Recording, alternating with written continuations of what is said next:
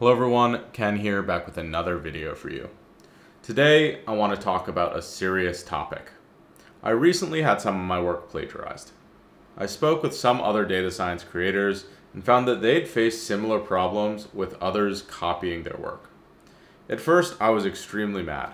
How could someone take the hard work that I've done and claim it as their own? After I cooled down a little bit, I sat down and reflected on the whole issue. I also reached out to the person that copied my work and asked for the reasoning behind it. It might be hard to believe, but I found that this person didn't realize that what they had done was wrong. I think that this is a bigger problem than just someone using my work as their own. I don't think that there's a clear definition about what plagiarism is outside of the school context and in the true data science realm. In this video, I'll do my best to set the record straight about what plagiarism is. I'll give you some clear guidelines on how to avoid plagiarism in your work, and I'll also talk about some of the negative consequences for this type of behavior in the real world and not in the school setting.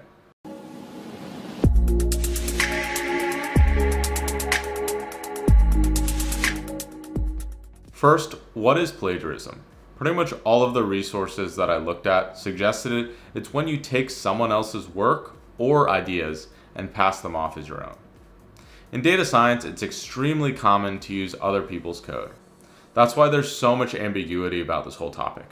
I copy quite a bit of code myself for my projects.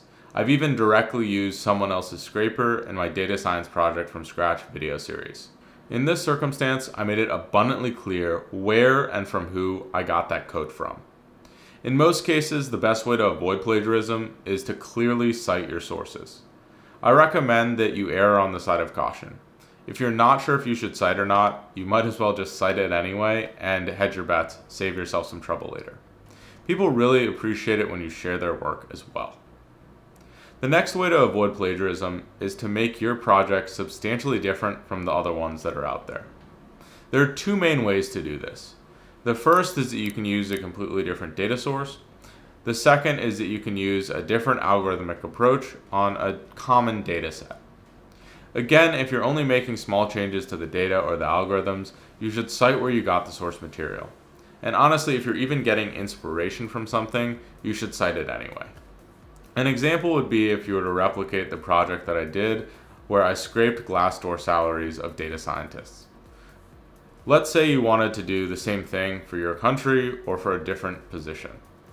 In this case, the core work is not viewed as substantially different, and I'd recommend citing where your work came from. If you did a project that was somewhat similar, but used a very different data source, let's say you were scraping professional baseball player salaries. This would be a completely different web scraper on a different website, and you were doing a similar process here. I think it would be nice if you cited my work, but what all of this is built on would be fundamentally different. In terms of the projects that go on this channel, they're specifically designed to give you examples of the types of things that are possible. They should be used to help you come to your own unique ideas. It's fine if you follow along, but the act of following along with the video, even if you rewrite each line of code on your own, doesn't mean that the idea behind the work is yours. I'll definitely take some fault here as well. I haven't been as abundantly clear about that as I probably should have been. I don't personally care much about getting credit. What I care more about is the integrity of the data science process here. As someone that interviews data scientists, how can I be confident that someone's qualified if I don't know if they had actually done the work on their projects themselves? This is what breaks the system for those who are really putting in good work and creating their own unique projects.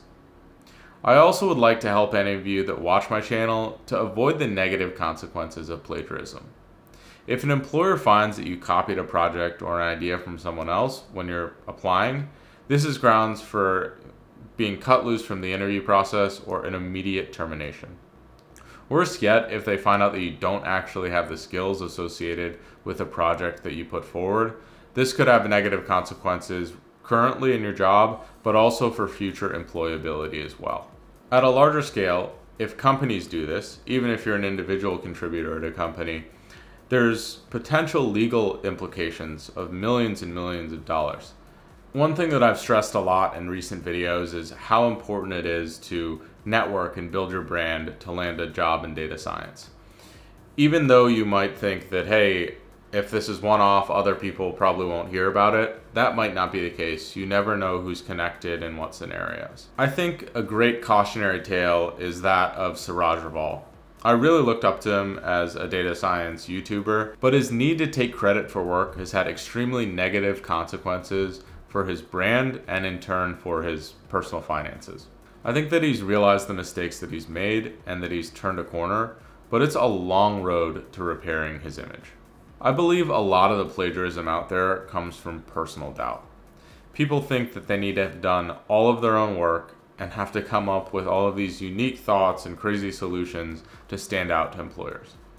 In truth, the real skill that employers are looking for is that you have the ability to work with code that's not yours and adapt to what other people have written.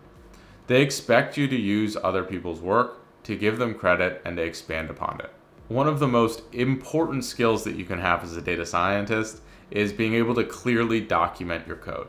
That's one of the things that I think any employer looks for, is how well do they comment it, how well do they cite it, how replicable is it. It's actually a very positive thing to be building your work off of the great work of other people.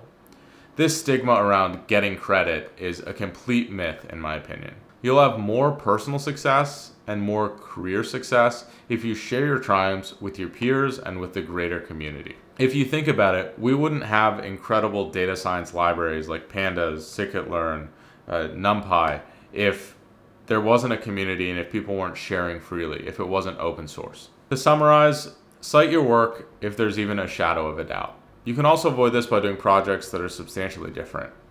You can do this by using different data or by ordering your methods in a different way than you've seen before. Finally, collaborating and using resources is a positive thing. You should embrace it.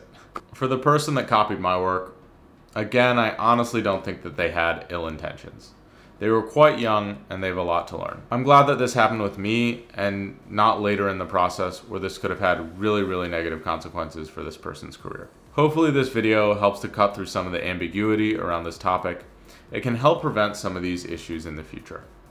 As usual, thank you so much for watching and good luck on your data science journey.